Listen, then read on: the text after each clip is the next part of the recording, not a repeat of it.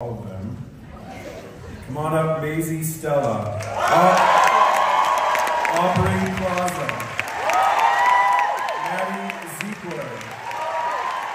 Kerrice Brooks. Maria Ducia. Percy Haynes White. Carter Brazola. And Seth Isaac Johnson.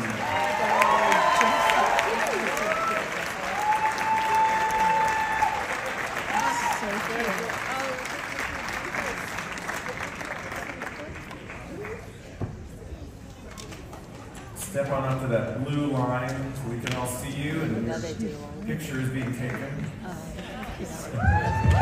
Hi everyone.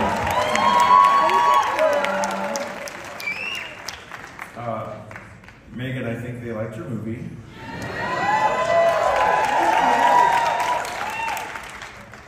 Congratulations again. A few questions from me, and then we're going to ask you to share in this moment. Megan, you told me backstage a little earlier that this is a film that you wrote a couple years ago, is that right? Remind me of the sequence. Yeah, I wrote it pretty quickly after The Fallout, which was my first movie, and on the heels of South by, I met with Lucky Chap and just kind of on like a general meeting. And kind of they were like, do you have any other ideas? And I soft pitched them the log line for this, which was a little insane. But they were like, we love it, and sort of developed it. And once we started working on it, we wrote the script. I wrote the script and we were up within a year, which was pretty crazy. So it happened quickly. So you had the idea, obviously, before that meeting.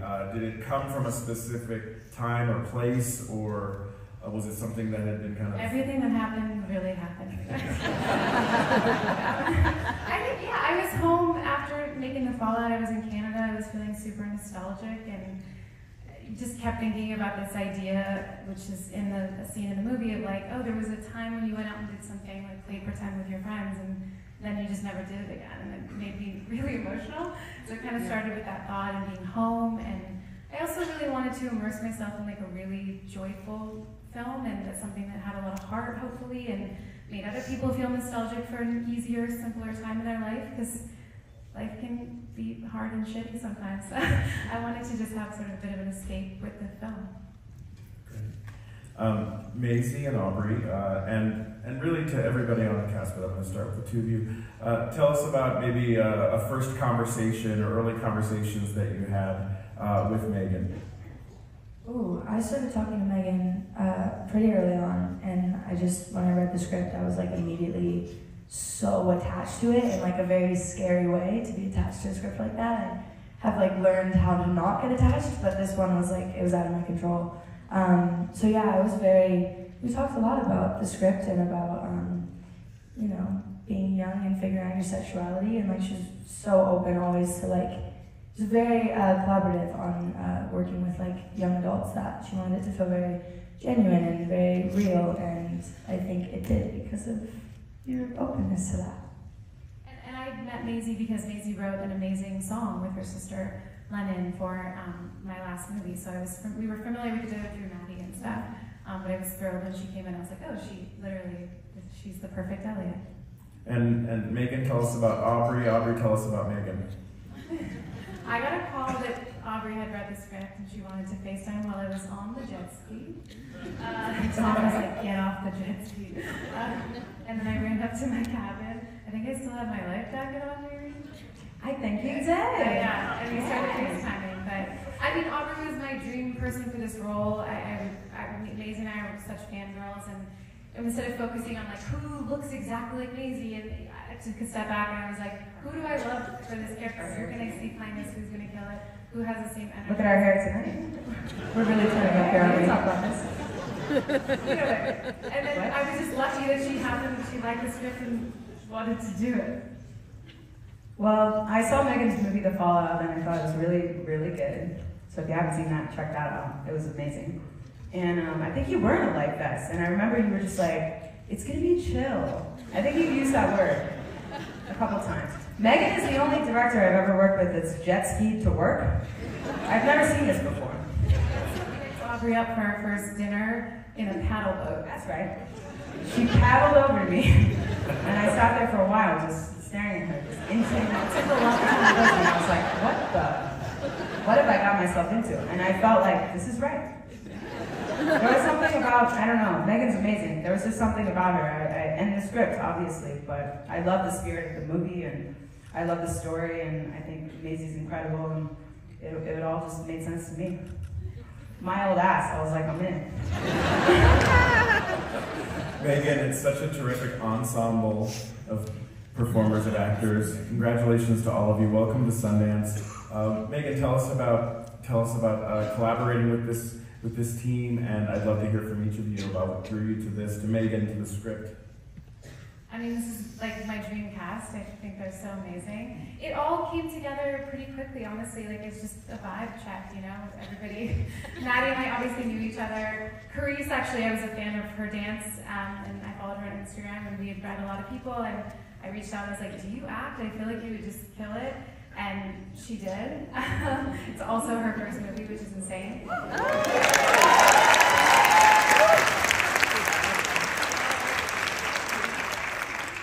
And same with the rest of our cast. They were all just lovely humans who responded to the script. Carter had a viral video in Toronto. He was like the snow shoveling kid who was like complaining in the news about wishing he was at school on a snow day. Which I didn't know until after I cast him, but full of personality. Seth is a dream, Maria's a dream, and Percy was amazing and sent in this great tape. And I remember in his slate, it like hand down, he was all dressed up, but he didn't have any socks or shoes on. And I was like, that's such a Chad move. I was like, I think he's the one. And once we got everybody together, their chemistry was so amazing, and I just was like, these are my peeps. To whoever wants to jump in, tell us about what drew you to it, tell us about connecting with Megan and the script. Yeah. Jesus Christ. It's alright. It's alright. It's in my face now. Yep. So, pretty much it started. So it started, how I met Megan was, I don't really check Instagram for because it gives me a bit of anxiety because just scrolling gives me like a lot of like doomsday vibes. And I remember I just randomly like checked one day and I saw like a blue check mark and I was like, oh shit, like who's this? And then it was Megan, I was like, oh, and I think I was like with my friend at the time. I was like, should I like DM her? And she was like, don't. She went on follow you. And I was like, if she unfollows me, it's God's plan, to be honest. So I of course went to DM her. And I was like, you know, like, I love the fallout and like hopefully I get to work with you one day, but like no pressure, of course, like, you know, let's just like vibe out and see what happens. And then she was like, oh yeah, like of course, like it was something like that I overthought because like you didn't have any emojis, so I like overthought that. But 3 months later, I got pretty much like the audition and then here we are. And yeah. But Megan's like, before I don't want to rap too much, but Megan for me, I feel like she came at a time where I was still in acting school, and I didn't really think that I could do it because I felt like I didn't have like the bandwidth or the emotions that I felt maybe were needed, or I didn't feel like I didn't have the mentality, like I was beating myself up so bad. So when I got the audition, I was like, well, I'm not gonna get this, like let's just have some fun. I think, can I say this? Oh, so they don't. Say whatever you want. I took a shot of, let's get a shot of liquor before you. That's good, that's fine. Because I was like, I'm not getting it anyway, so like, let's have a party. That's exactly what you guys do. Exactly. And then, you know, here we are. So, like, no shots in my system, but yeah. Megan just, I don't know. I appreciate Megan seeing me, and I didn't even see myself, and it's crazy to even see who the hell that was, but it's, I don't know. I don't know if any of this makes sense. Yeah. I just, okay, cool. Yes. God bless Megan, God bless America.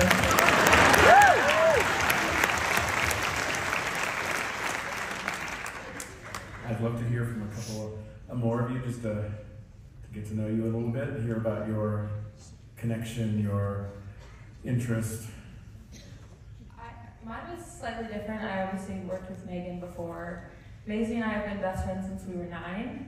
And so we always dreamt of doing a movie together, but I don't know if, did you know that? Yeah. Oh, oh yeah. No, I just love it. Yeah, and yeah, we used to watch Grey's Anatomy on FaceTime and wear makeup and be like, "Come on, babe, look at that." But and we did slightly different, no scalpels. But I actually read the script just because I knew they were going to be doing it. Megan sent it to me and I adored it, but I wasn't supposed to be attached at all. And last minute, like what was it, like 2 weeks before filming or something? Megan was like, "You want to come do it?" And I was like, "Yes." There was not a question in my mind other than yes. So it was kind of the perfect yes. I was so happy, and to work with Maisy and Kerrice and everyone here is just an honor. It was an amazing time. We shared a cabin together. It was awesome.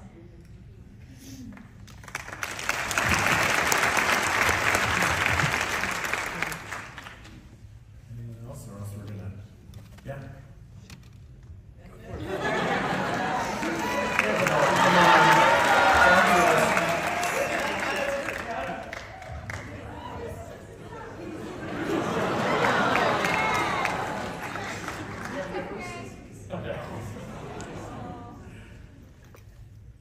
When I first met Megan, she told me I reminded her of Paul Dano. I had just watched There Will Be Blood. Different Paul Dano. I was concerned. But no, she was great. It was a wonderful experience, and I'm just super thankful to have been a part of it.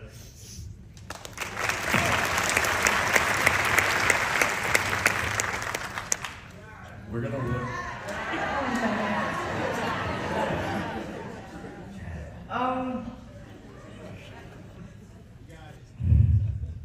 I think meeting Megan was really a special experience to have at my first movie, for my first film really, and it was a great experience to work with Megan and work with everyone here.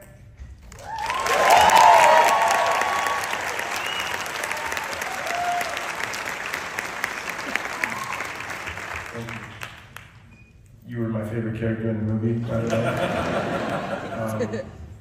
I really liked, when I read the script, how it was like a sci-fi premise, but it was like grounded and natural and like relatable.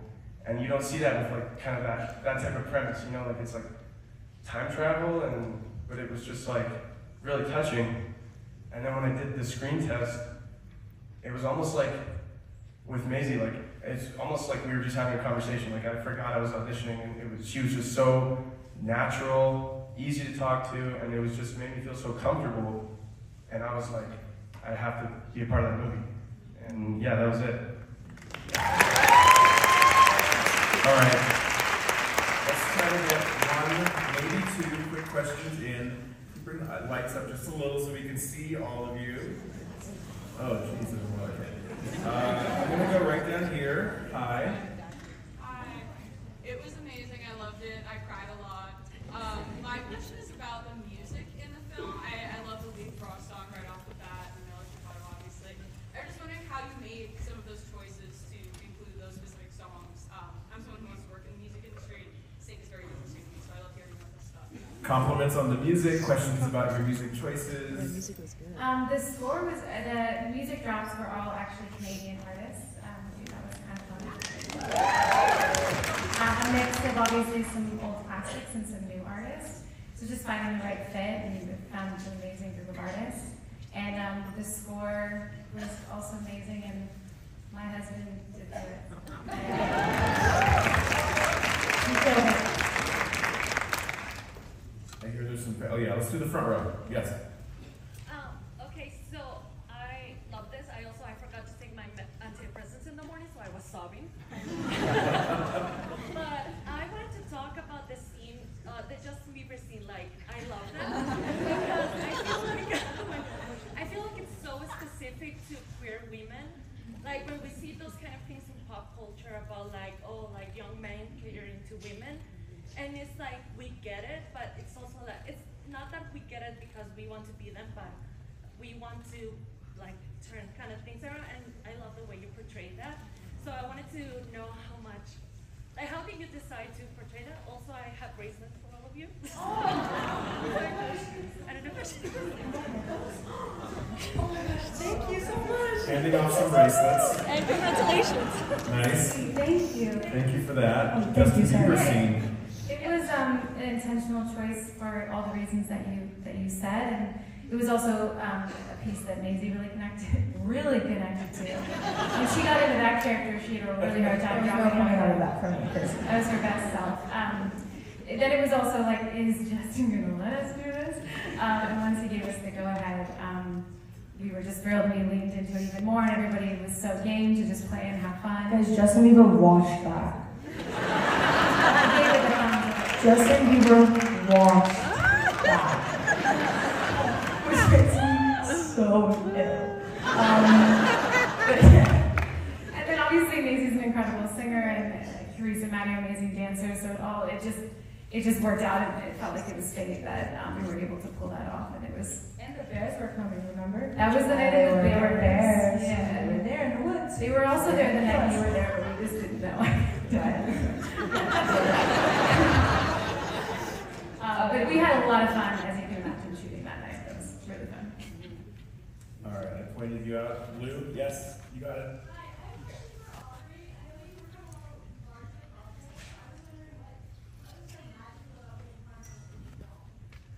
Aubrey, a question about you work on bigger projects. What was magical special about this project? Well, I think the people, I love independent films the most out of anything that I do.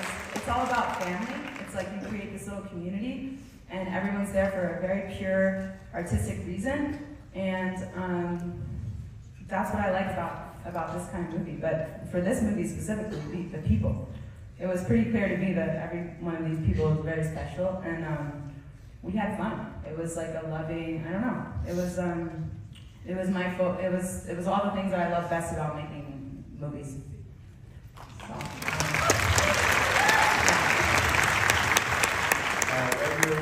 Yes, stand up. Hi.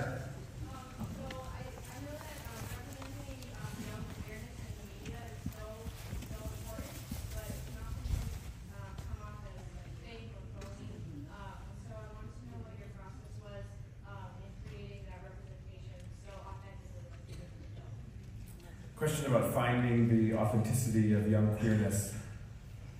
I think it's all about talking to lots of people, getting lots of different experiences, doing your homework, asking people who relate to the characters how it feels to them. Does it feel real? Does it feel authentic to the experience? So I just try to be really open through every phase of it, writing it, making it, post-production, and make sure. Obviously, everyone's experience is different. But I wanted to make sure that Elliot's experience was as authentic and real as possible. So I tried to just do as much homework all the way around as possible. Yeah. I think, furthermore, to piggyback off of that, I think it's also super important that you have people who actually kind of live the life, or at least have some type of toe in the pond, a part of it. No, there's nothing wrong. I mean, we are acting at the end of the day, and of course that. But I think with representation, it's just so important to actually have the real deal, at least as close as possible, close to the process. And so, well, me personally, I identify as pansexual, low, and it's an honor because I feel you never. For a queer person, especially a queer person of color, or a queer person with a disability or what have you, it's just so rare that you see yourself as they're trying to portray you on the media. So I don't know, it's just, authenticity is super important. Megan hit that right on the head with a hammer.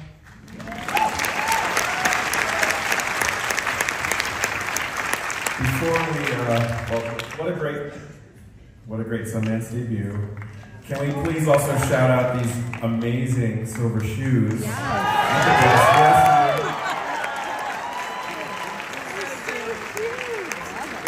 Thank you for tonight. Thank you for sharing my old aspects of Sundance 2024. Congratulations.